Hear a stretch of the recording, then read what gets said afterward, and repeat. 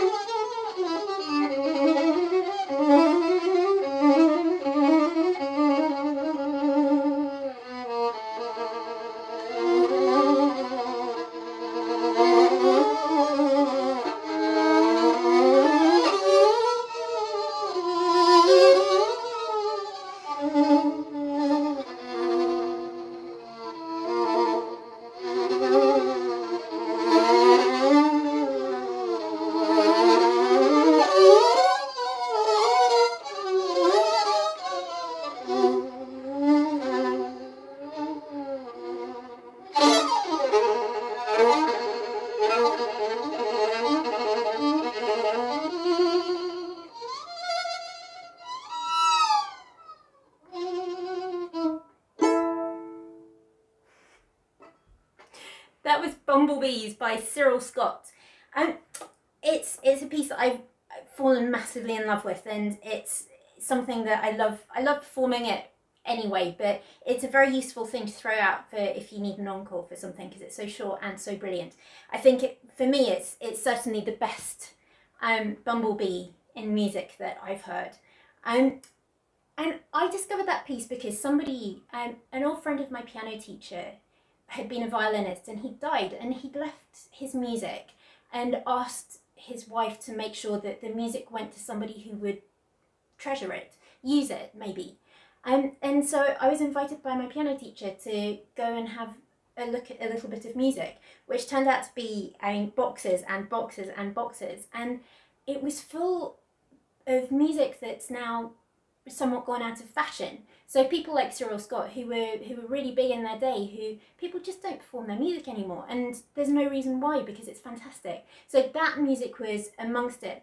I wish I got my music out of the cupboard, because it's so old and so held together by very brown sticky tape, and it looks beautiful. But you can't play off it because bits fall off it. So anyway, that was Bumblebees. When I was looking for music to keep me going, so that I had some more new music to play, because I didn't really want to keep repeating stuff that I already knew, I discovered on Schott's website, the publisher, that there's another piece by Cyril Schott that I had no idea about, called Idyll.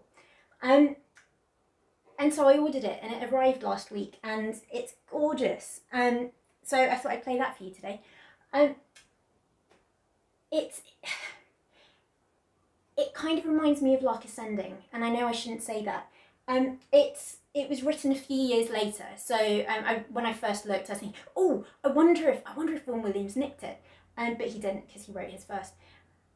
It's full of those sorts of ideas. It flits between these very serene moments, and then these kind of almost like a bird trying to fly forth.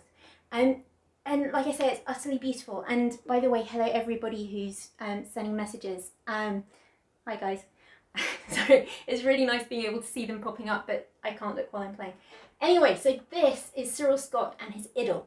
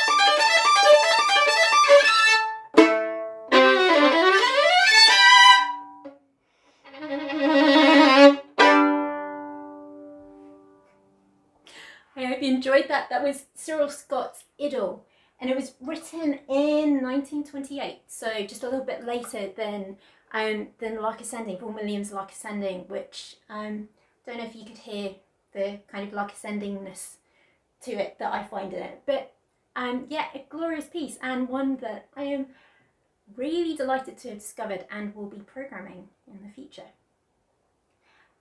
This was a difficult program to program, if that makes sense, just because it was hard to figure out what order to play the pieces in.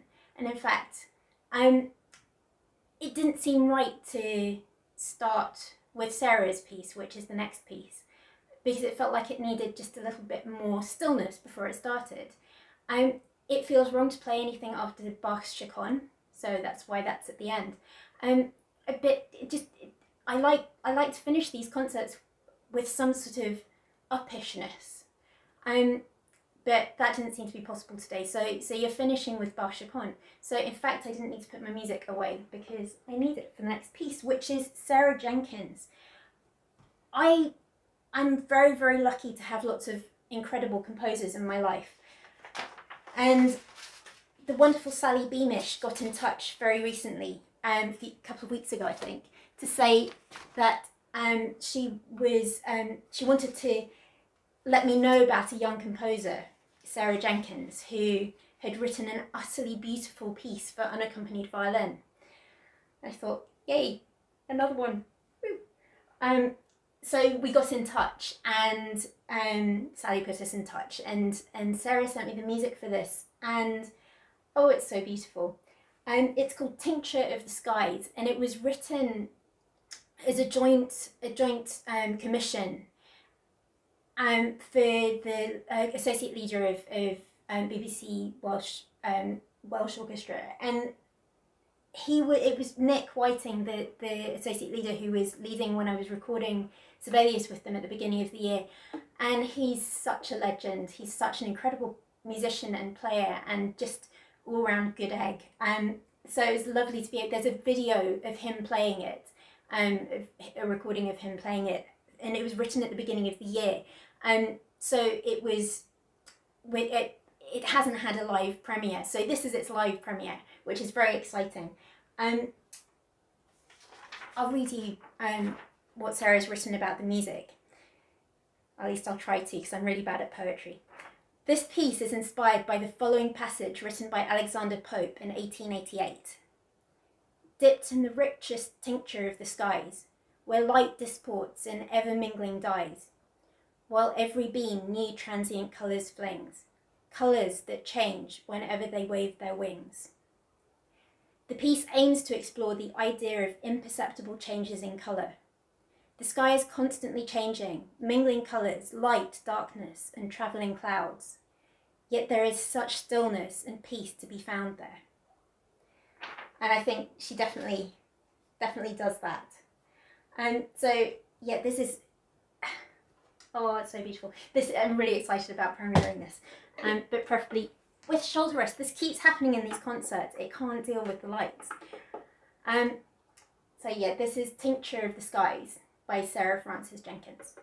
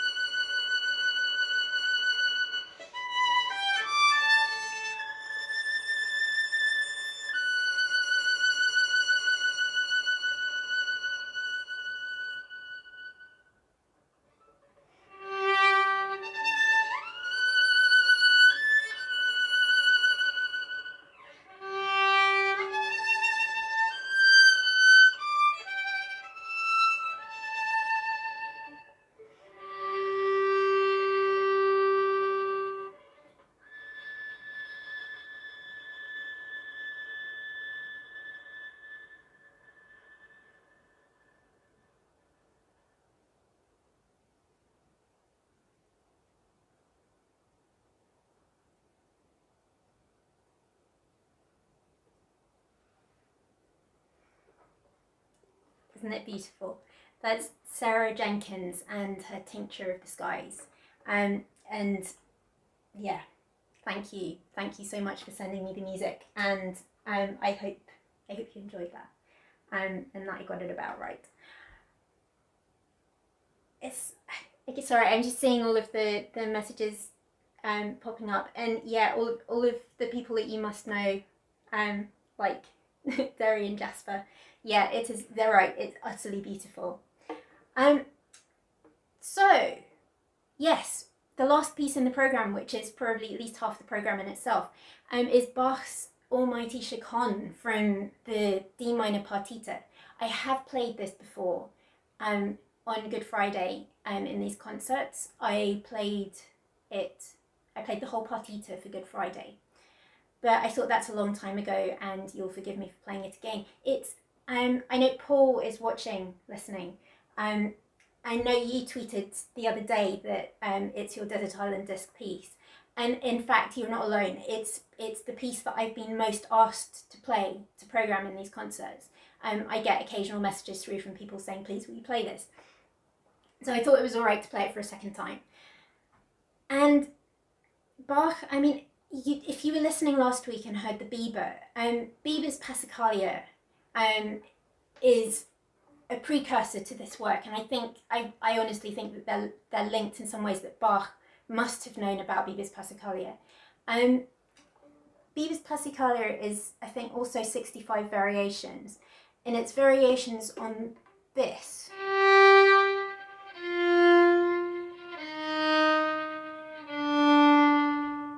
So very, very simple 4 falling notes. Bach's Chaconne is 64 variations, but his bass line that he bases this on, so a Passacaglia and a Chaconne are very similar, and it's just a repeated bass line that keeps going throughout the work, and there are variations almost over the top. Bach's bass line is this.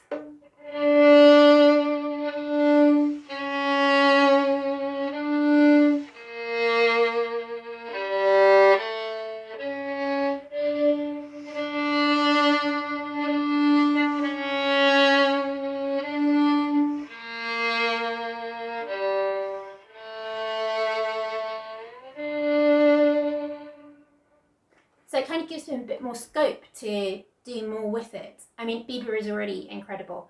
I got told off using the word incredible too much, and it's true. I use it all the time. I'm going to try not to say it anymore, but it's very, very wonderful what Bieber does. And Bach is then in a whole new world, and he takes it to a different place. And so this Chaconne starts off in the minor, and then about halfway through he moves to the major in the most sublime moment in music, and then it just gets all very sad, very dark again about 4/5 of the way through, and finishes in that place. And it's just extraordinary music. I think I'm just going to read you what Brahms wrote about the Chaconne, because he says it best than anybody.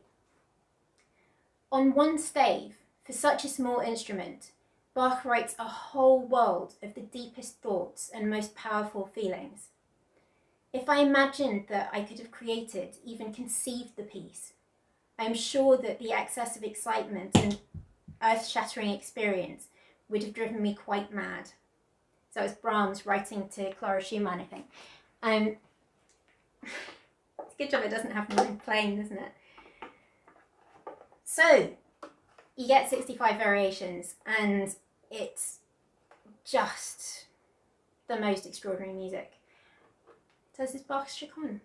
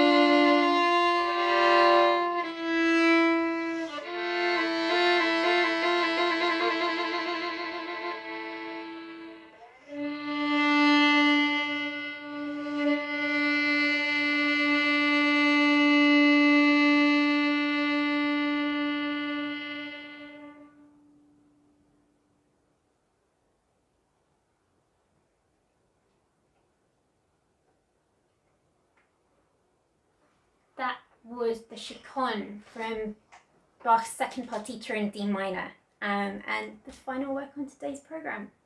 And it's funny, you play things in different situations, even in the very same living room, and they feel so different. And I can remember recording the Chaconne fairly near the beginning of lockdown and having I cried for hours after playing it. And now it just today feels so different and still wonderful and still glorious. Just every day's a different day. Thank you so much to everybody for listening. As always, these concerts are free, but if you're able to make a donation, there's a donation link for my PayPal at the bottom of the video. And yeah, as always, we're still workless, jobless. Maybe in September I get some work. So anything, the price of a concert ticket, cup of tea, whatever, would be so gratefully received. So thank you for that. And I'll be back on Sunday. Have yet to figure out what to play, but I'll play you something. Thank you so much, as always. Bye.